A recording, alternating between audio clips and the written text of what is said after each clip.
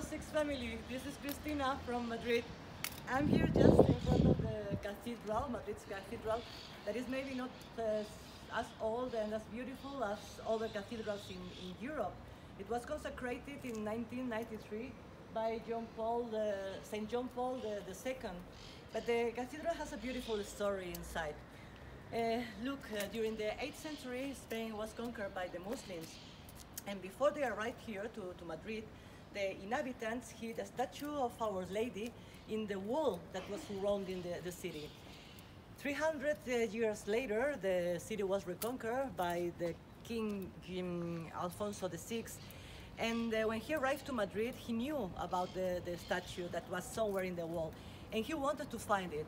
So he started praying with the inhabitants of the city until a part of the wall fell down, and they found the statue of Our Lady.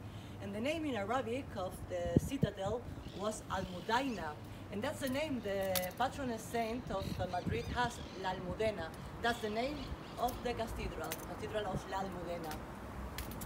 And well, I know that you heard about the difficult time we had here in Madrid during this coronavirus crisis.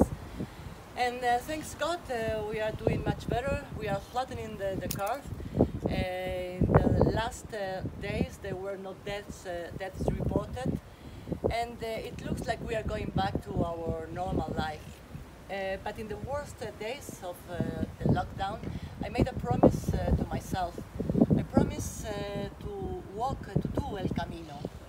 I feel so blessed, so grateful, so thankful.